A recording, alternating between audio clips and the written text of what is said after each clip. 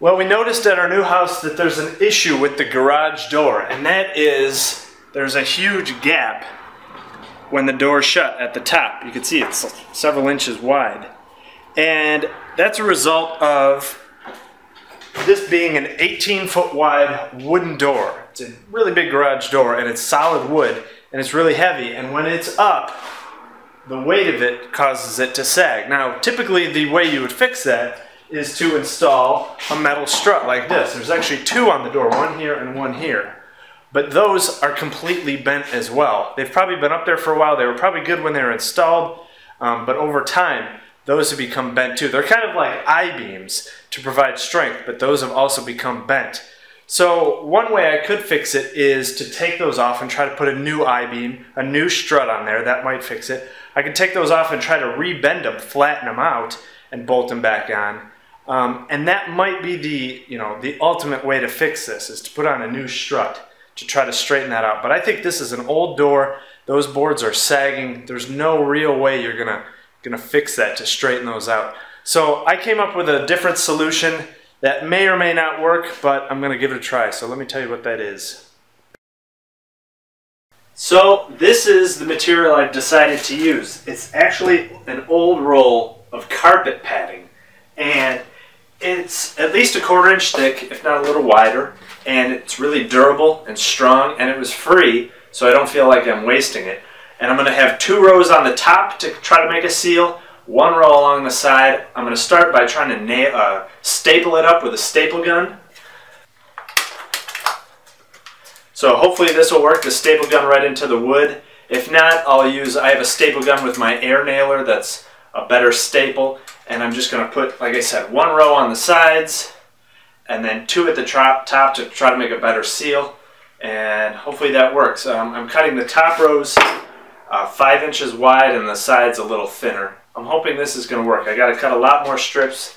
Like I said, it's a big door, so I have 3 6-footers for the top. I got to cut 3 more for the top and then 2 for the sides, and we'll staple it up.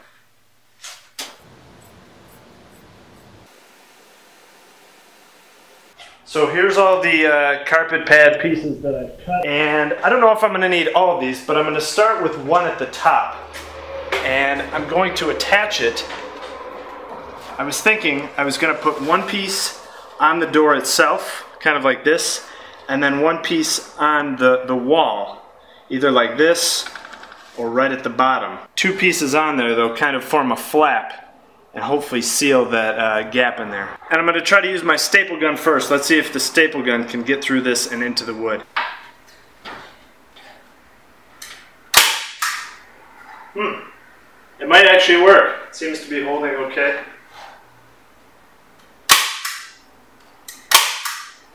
Staple right there. A staple now? Yeah, try it.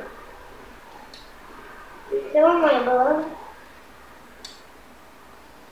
Okay, so we have the first row stapled up there, and it actually turned out really well. It sealed it off nicely. You can see it flaps and covers everything up, but I want to set 1 more that lays on top of it and kind of sandwiches it down, just as a second measure. But so far it's worked out pretty well. So this one is stapled to the door, like that, and then this second row I want to staple to the wall, and that'll sit down on top like that.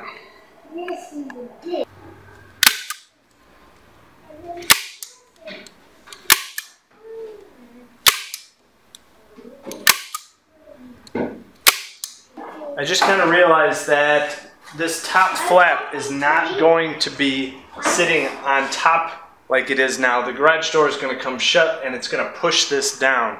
So what I'm going to do is open up the garage door, then staple this on, because typically this is going to be underneath this first flap.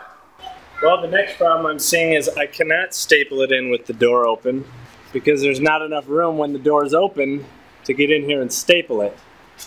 But this is typically how it's going to be. It's going to be down, and that other flap will shut on top of it. But I'm going to have to figure out how to staple it in with the door shut.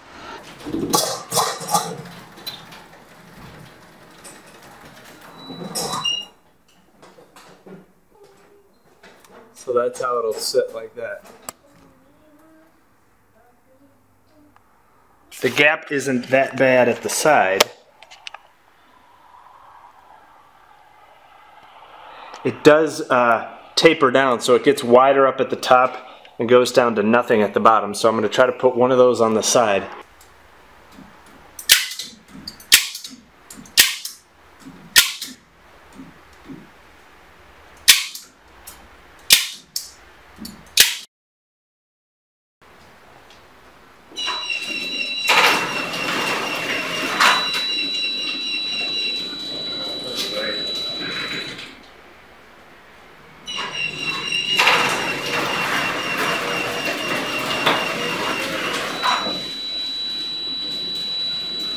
Well, I ran into a bit of a problem with these ones that I put on the side.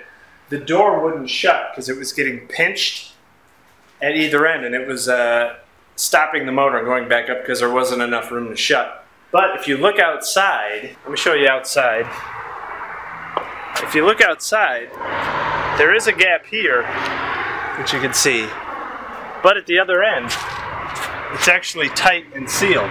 So I don't think we need the carpet padding on both sides. We only need it on this one top edge over here.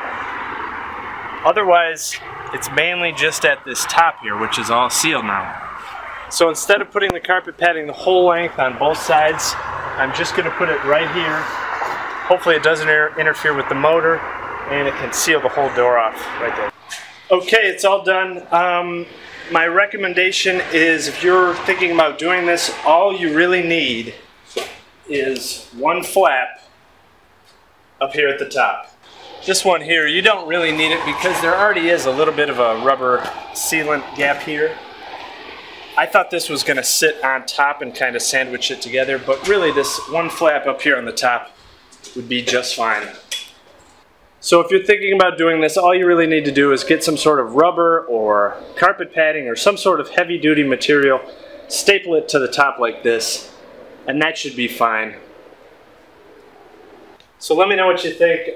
Yeah, the right answer is to straighten out this curved board, but this is a temporary, quick, cheap, easy 1-hour fix. Good luck. Thanks.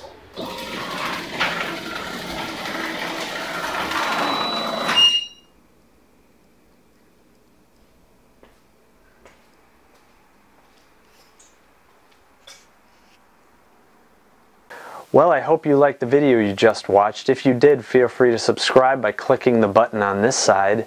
You can also check out all the videos I've done, the playlist from things I've built, things I've fixed, home repair, 3D printing, and on this side you can check out a recommended video similar to the one you just watched.